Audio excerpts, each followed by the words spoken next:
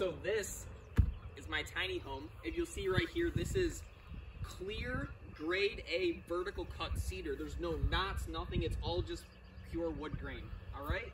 And then moving along, you'll see over on the back here, over here we have this LG smart inverter split system. So this heats and cools, and I was in this in -30 in a Michigan winter, and it kept me warm. All right, so let's go inside. Normally there's stairs here, I just don't have them right now.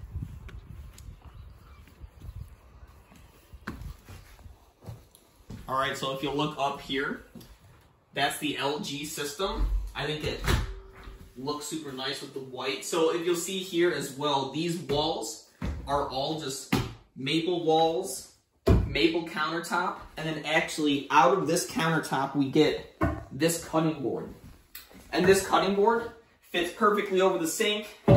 You can cut stuff, slide it right into the sink. Pretty awesome. This right here is for hanging pots. Pots always store better when you hang them versus putting them in a cabinet, all right? So, if you'll see over here, we have a just a nice little custom corner unit. Poplar in the front here, custom made pillows. You can't buy this. Custom made just for this tiny house, all right? And then so, if you want to show them, you can go up the ladder. So if you'll go up this ladder right here, there's the loft. And the loft, it's just over 3 feet high in the loft there, so it's enough for maybe a short mattress. And definitely spacious enough for probably 2 people, with enough space on the sides there to put small cabinets or whatever you would need to store clothing. And then if you'll come down, this ladder unfolds super easy. You just pop it off, right?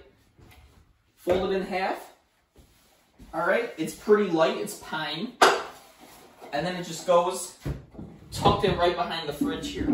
All right, now moving on, this typically is where we would have a convection oven. Small convection oven, it comes with the house.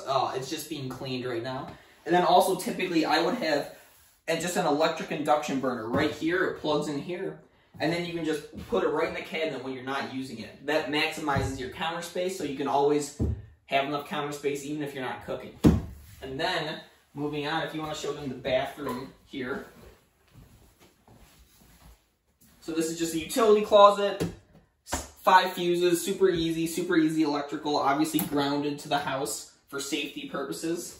And then if you'll come in here into the bathroom, standard toilet, and then in the shower over here, this is a low water shower head, which I'll show you the water heater in a second. So we have a nice, pretty solid shower, 36 inches by 32, all right? And then the water heater.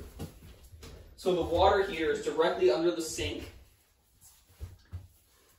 We used all PEX, which helps a lot.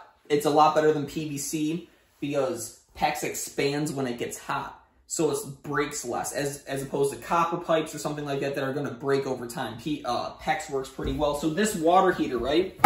This is a 7-gallon water heater, but with our low water shower head, you can take easily a 25-minute shower without losing hot water, and you won't even notice, right? And something else to notice too is because it's a tiny house, you get instant hot water because there's only 3-4 feet of pipe from this hot water heater to the shower. So you're getting instant hot water. It's pretty awesome. Definitely better than a regular house. And that's it. That's the tiny house.